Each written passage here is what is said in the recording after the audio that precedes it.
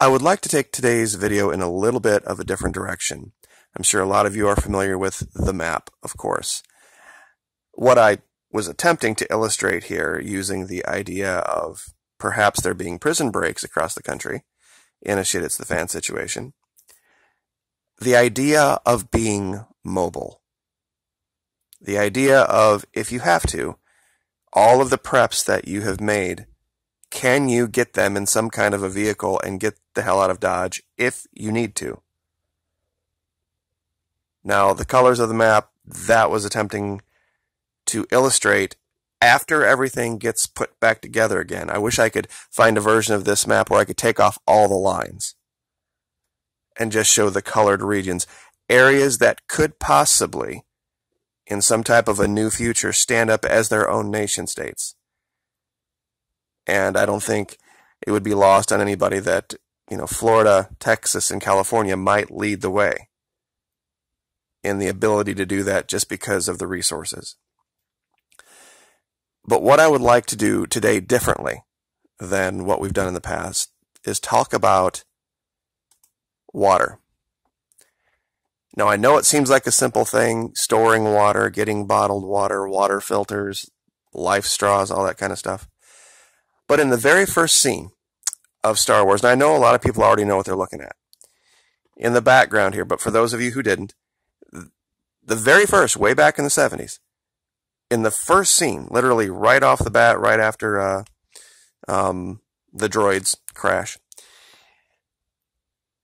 Luke Skywalker is working on his Uncle Owen's moisture farm.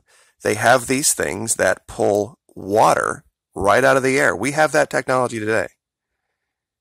Now, a lot of people know that the ones that are commercially available are a couple $1,000s.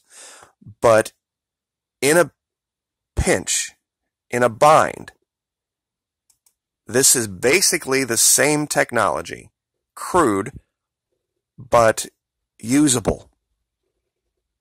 If you gave me a choice between having the ability to generate 200 or 300 watts with a power inverter or a generator of some type, and drinking this, maybe even using a life straw in concert with it, I think this would be a very useful tool.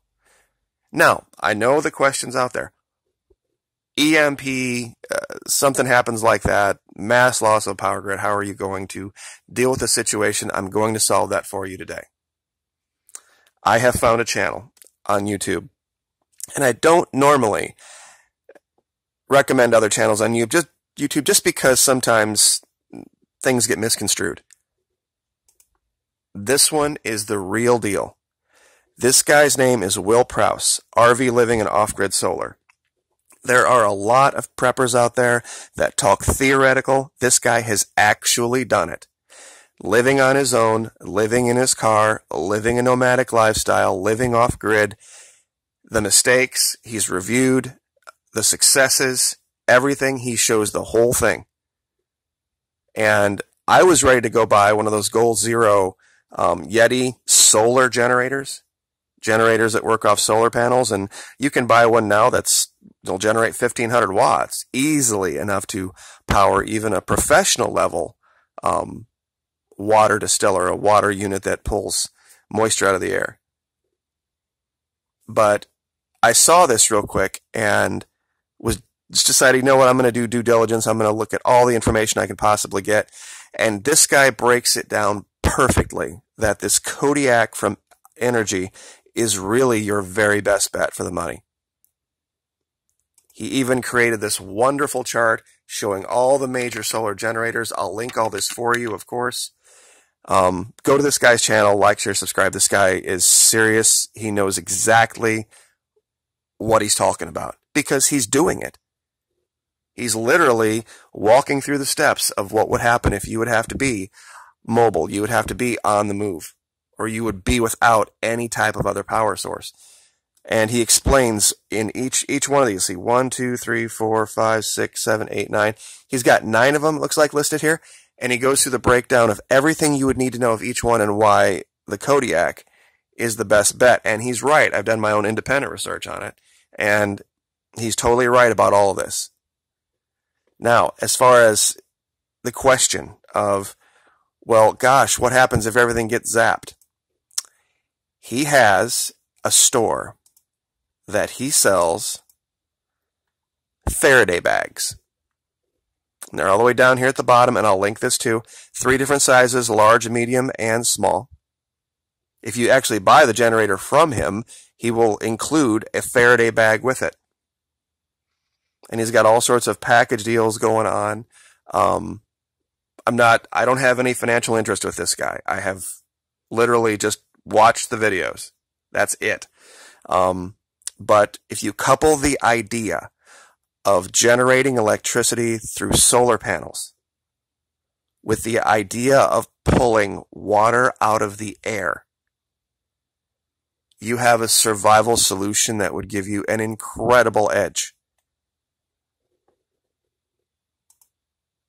Now, there's a lot of companies out here that do this, and sometimes it's super duper duper expensive. This one's $1,800. This would be something you would have to go in with as a group.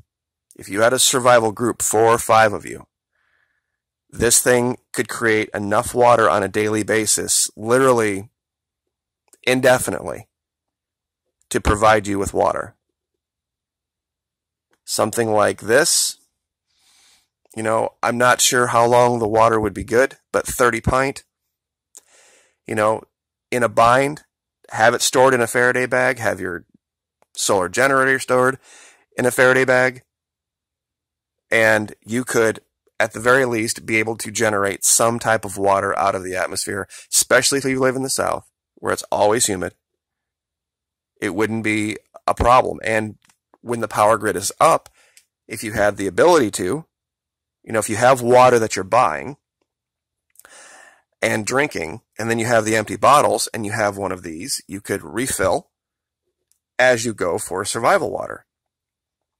Now, I know everybody's going to say, well, there's the cost of the filters and cost of that. As opposed to a life straw, or as opposed to going out and getting from lakes and boiling, I think this is a much better option. I don't think a lot of people think of having a dehumidifier, you know, just as a possible emergency water source. So, as far as electrical generation, shit hits the fan. I have a 3-stage solution personally. The first stage I have, of course, I have a standard 2000 Honda. This is the exact one I have. Why do I have it? It's quiet. Honda is very reliable. It's incredibly efficient. This is the quietest generator out there. Does it solve all problems? No. But it does solve one of being portable. I can pick this thing up, carry it, put it anywhere I want to. And I don't have to worry about it breaking down. Before anyone says anything about the dual fuel one that runs off the LP gas thing, I would stay away from that. I've heard some things about that. They're great. They're fantastic. As soon as you get them, you think, oh, this is wonderful. I don't have to store gasoline. I don't have to carry gasoline. But apparently there's some issue with the carburation after a while that the use of LP gums it up. Just, you know, what I've heard. I also have one of these. Now, this is the big Super Duty 5,000 watt run off the truck power inverter. If I really absolutely positively had to run an air conditioner, I had to run something that was required this type of energy, I have this.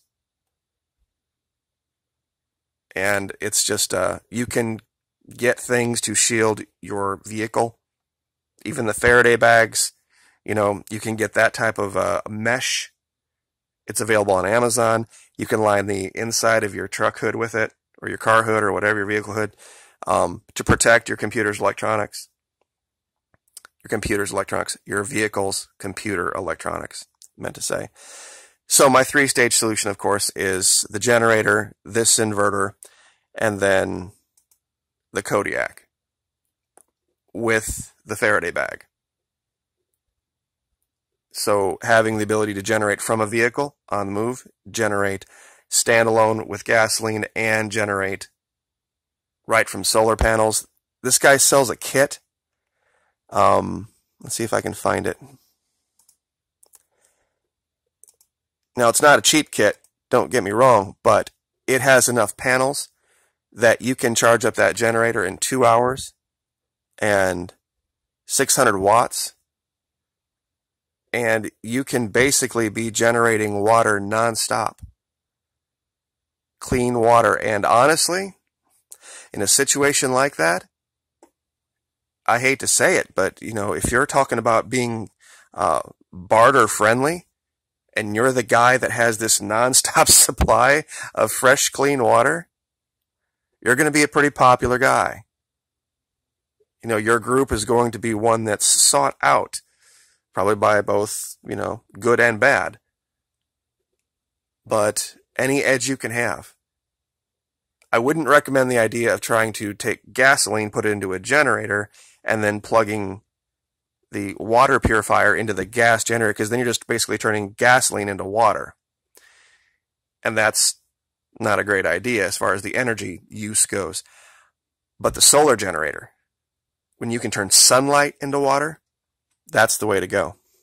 The other two are just backup units.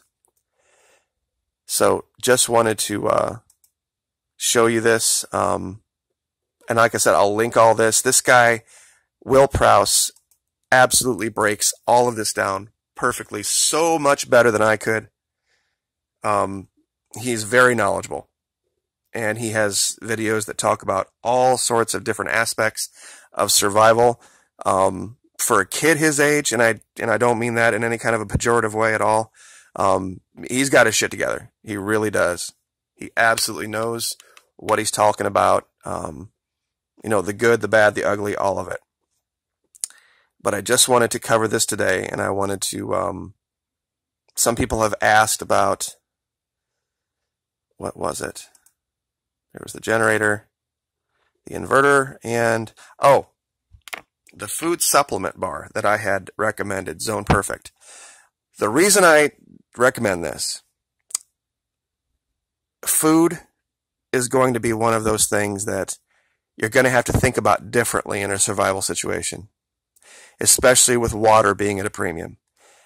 Cooking things where you have to add water to them, this dehydrated, reconstituted crap.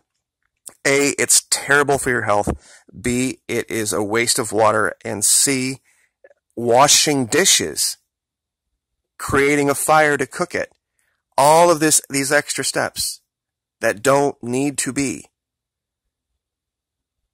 can be completely done away with by having something like this. Why this particular one? Well, the cookie dough flavor one is, it doesn't melt in the heat. A lot of these bars are chocolate coated, have chocolate in them, a little bit of warmth, even a little bit of, you know, humidity, and they just become a giant mess. This particular flavor does not. That's number one. Number two, it is nutritionally balanced, meaning that it keeps your hormone levels right where they should be. This isn't some of that paleo crap and all that. It is just the exact right breakdown of protein, carbohydrates, and fat. Number three, if you're in a survival situation where you may have elderly, you may have children, you may have people that are health compromised, it's soft. It's also something you can give this to a kid and it'll make their day. These types of things, morale boost, being able to help those that are compromised, are going to be critical. And once again, you rip open the thing, you eat it, a couple hundred calories, you know, and as far as the little tiny foil wrapper, easily gotten rid of. No washing dishes, no reconstituting this, no giant buckets of dried that. You don't have to worry about it getting contaminated with bugs like you will with the dehydrated stuff. And Dr. Barry Sears wrote a book called The Zone. Get that book and read why these are the best way to go in that type of a situation. In a stressful situation, you can put, you know, 200 of these things, they're not very big, in a little over-the-shoulder cooler. and you can be walking around with a month's worth of food.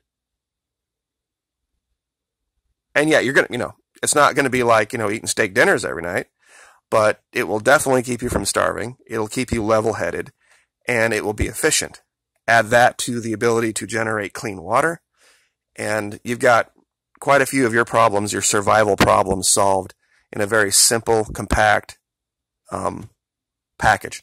So we will leave it there. But once again, in a situation like this, being mobile, critical, and being efficient, even more critical. So like, share, subscribe. Thank you so much. Appreciate it. And we will see you next time.